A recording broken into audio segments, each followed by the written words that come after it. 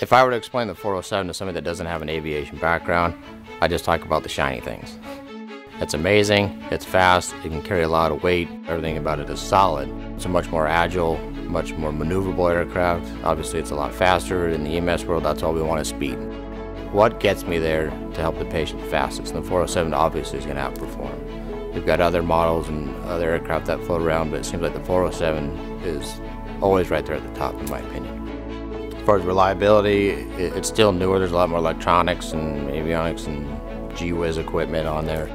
What's cool about the 407 GXI as far as ease of use and capabilities is the first thing I tell somebody is the startup procedure. In the GXI, you have the luxury of setting the aircraft and then turning on the start switch, and then it automatically performs a function on its own. So it's got the computers that can handle that workload and does it safely and reliably every single time. It's an all-glass cockpit in the GXI.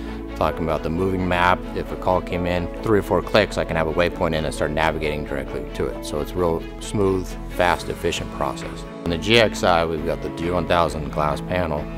If you're coming in and you have your moving map up and you start to pull on that power and it starts to reach any kind of limit, that screen will switch to your engine page and it'll show you, hey, you're getting close on this. It doesn't matter what you have up, whether you're in the functions, aux page, waypoint page, whatever it is, it's automatically going to revert back to the engine and say, hey, if you're getting close to a limit, you may consider making a change or doing something different. You've got your weight and balance page in there. You can plug your numbers into that G1000. It calculates it. It shows you on your graph exactly where you'll be during the entire range of flight.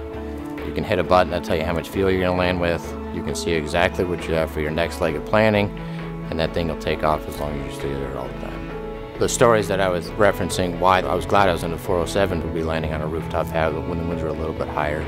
It was 25 knots, and I told the crew, I'm going to make an attempt, I'm going to make an approach.